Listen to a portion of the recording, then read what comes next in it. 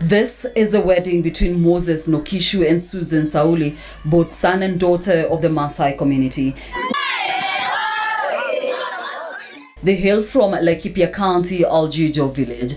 They are the pride of the community as they have stayed true to what their culture demands of a man and a woman who choose to live together as husband and wife. Siku hii tumekuja kufurahia ndoa kati ya Moses Nokisha na Resi Sauli ambaye ni wakazi wa hapa Katonga, na wamefanya kulingana na Kimasai, kulingana na kanuni zetu za Kimasai, yote wameweza kufanya na tumeona ni ndoa ya fanaka sana. The wedding, which takes 2 days, starts early in the morning with the groom killing a bull at the bride's home at the crack of dawn. This marks the start of a new family, as no other person can marry the prospective bride after the bull is killed. Lakini sisi tumekataa kama hatutaki hiyo ambayo inaenda na sababu harusi ni harusi ambayo kama wamepeana msijana inaenda kutoa mji yake, na sisi hatutaki ati msijana aolewe na hiyo bwana alafu kesho mwingine. Hatutaki hiyo.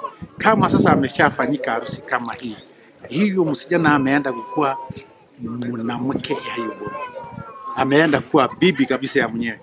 After this ceremony, the groom's family brings a dowry in form of 9 cows and are given to the girl's father and a sheep to the mother.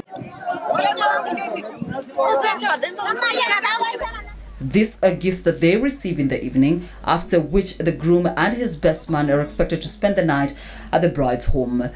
The bride is then taken through a series of advice on how to build her own home. And contrary to the Christian wedding, where the best man is considered as an advisor to the groom, in a Maasai wedding, his duty is to protect the bride along the way to her new home, making sure that she is safe. Jukumu langu ni kuhakikisha kwamba mama amefika nyumbani salama. Kuhakikisha kwamba nimetengeneza njia vizuri. Kuhakikisha kwamba zile kibuyu ambayo wanaweka kwa mgongo asimwagiki na asiharibiki na asipate ajali yoyote njiani, na kutengeneza mavazi kama viatu ya bibi harusi mpaka nyumbani. According to Lapita Sauli, an elder, the Maasai culture is binding and has no room for divorce. This is the most respected ceremony in Maasai land, and it marks a new beginning for the bride.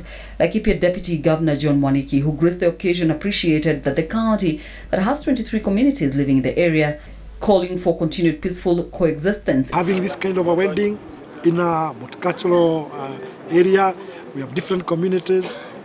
Personally, I've been here for the last 2 days, and you can see I'm alive and kicking. That is a statement to confirm that indeed Laikipia has changed.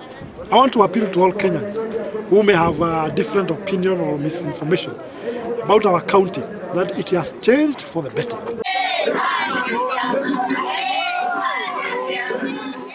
Caroline Kamar reporting for Channel 1 News Hour.